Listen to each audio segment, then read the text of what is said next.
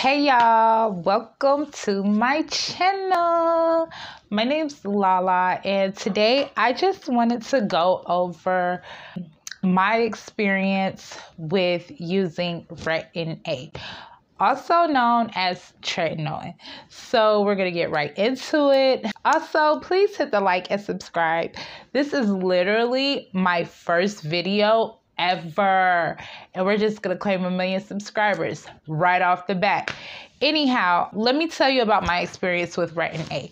So it was about 1.5 years ago. I was almost done with nursing school. I was under a lot of stress at that time, a lot of pressure, and for some reason I broke out with acne.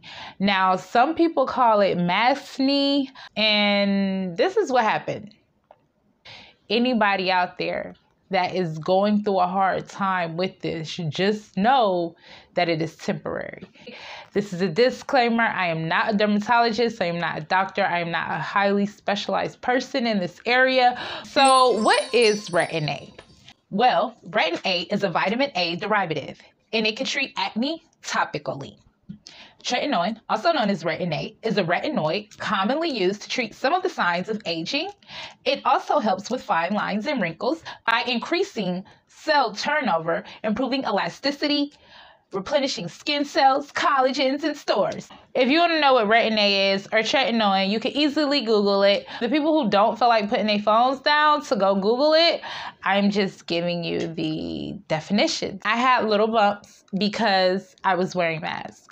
I was under the impression that if I used Tretinoin or Retin A, it would get rid of my little bumps, help me look a little bit younger, and just give me an overall better looking appearance. My skin was peeling, but I wasn't purging like everyone was saying I would do. And I was like, I'm ready to get rid of these bumps. Let me see if they could up the dosage. So they upped the dosage. I went from like 0.025 to 0.1.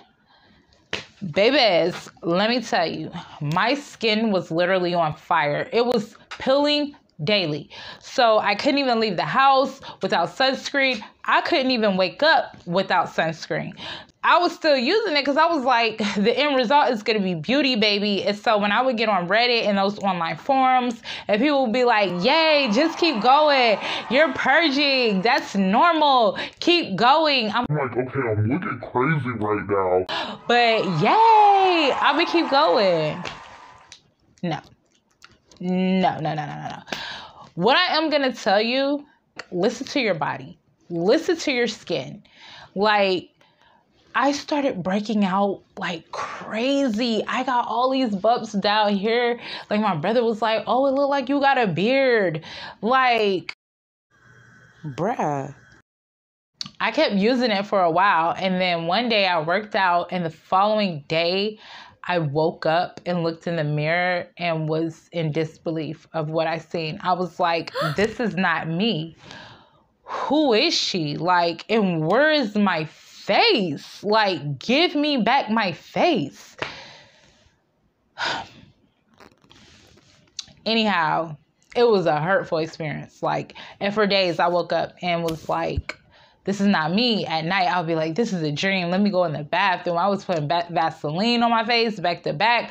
All these people was like, you're dehydrated. Your face is dehydrated, so I'm drinking extra water. I'm steady caking on the Retin A, steady packing on the Tretinoin, not knowing that it was having a really bad adverse effect on my skin.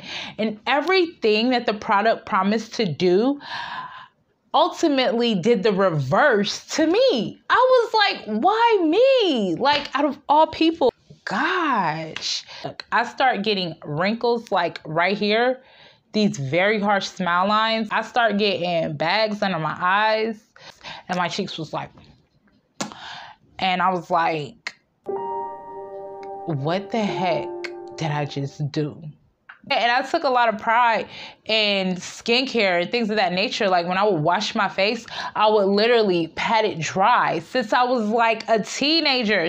It wasn't a natural aging process. And I'm still dealing with it, but it got to the point where I woke up and I looked in the mirror and I was like, I don't look the same, but this is the new me and I'm gonna have to love me. If people can't love me for the inside, then that's their loss, not mine. I had to learn to love me, not just the physical me. I had to go back and I almost learn myself again and assess my values and virtues and things that I have to offer besides just a pretty face. So, you know, the universe might be wanting to tell you that too, because I feel like that's what the lesson was that I was supposed to learn in that moment. And look at me today, like, it just shows me like you never know what can happen in the blink of an eye. So that's why I'm doing this video today, because who would have known I was gonna use Retin A or Tretinoin and have that bad experience that I had. No lie, I looked everywhere for a video that like gave me the rundown of the adverse effects as well as the good effects. Like, I've heard people say that Retin A or Tretinoin can turn white fat to brown fat. I don't know if that's facts. If anybody finds it out, please put it in the comments below. But according to this article and what I read in this article, basically what it was saying was that Retin A or retinoids, they get trapped inside of our fatty tissue or our fat cells. That's where Tretinoin or Retin A gets trapped. And then the body metabolizes that.